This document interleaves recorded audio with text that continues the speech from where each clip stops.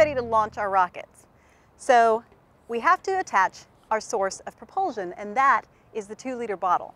A simple piece of duct tape along with the PVC pipe inserted into the mouth of the bottle, affixed snugly, will do the trick. And now our rocket launcher is ready to go. Whenever you engage in any sort of science or engineering project, be sure to follow proper safety procedures so no one gets hurt.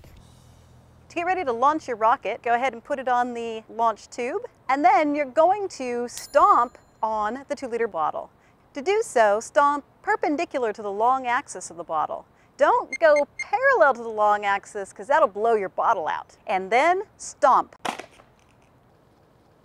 In order to easily reinflate the bottle, place your hand over the PVC pipe, blow, and now your bottle is reinflated. You can use these bottles over and over again for dozens of times, as long as you're careful with them. To calculate how high the rocket flies, start by having students stand at 2 locations a measured distance away from the rocket.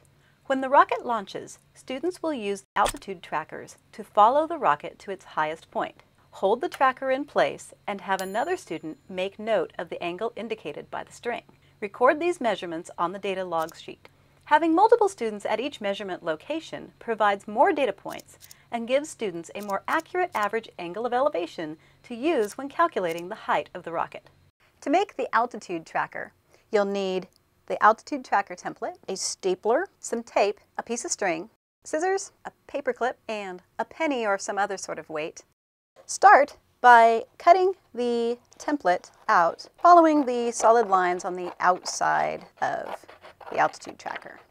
Take the line of B's and the line of A's and connect them. You're going to roll the B past the A. And then it says to staple. My stapler does not fit inside of there. I am going to simply tape it. The idea is to make a sighting tube. At the corner of this protractor, there's a little black dot. You need to poke a hole in that little black dot using your paper clip. And then we're going to stick our string through that hole. If you need to make your hole a little bit bigger for your string, use a pencil, just open it up a little bit. Feed the end of the string through the hole and secure it to the back of your altitude tracker with a piece of tape. You're going to need a little bit of weight on that string, and that's where our penny comes in. Just tape your penny to the bottom of your string. So now you have an altitude tracker that can be used to sight your rocket and measure the angle of elevation.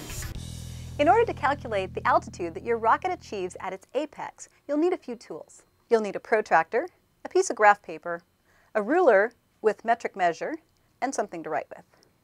You'll also need to obtain your average angles of elevation from baseline A and baseline B. Those are available on the log sheet that we used in the field. I'm going to say 1 millimeter is equal to 1 meter. So if it was 100 meters long on our baseline, it'll be a 10 centimeter line on our model. Now I'm going to construct my angles. We had tracking station A and tracking station B. I look on the log sheet and I see that tracking station A, the average angle of inclination was 32 degrees. So I'm going to construct the angle 32 degrees and draw the line from tracking station A through that angle, 32 degrees. Tracking station B, the average there was 55 degrees. So I construct from tracking station B a 55-degree angle. And do the same thing, extend the line from tracking station B, and this is where your rocket was. Now you've calculated the altitude that your rocket achieved from the viewing level of your observer's eyes. If you want to calculate the entire altitude, you'll need to measure eye level of your observers, find the average, and add that distance to your calculated altitude. Now these paper rockets are not going to go to Mars, but someday the students building these rockets could be engineers and scientists working on a mission that is part of the journey to Mars and beyond.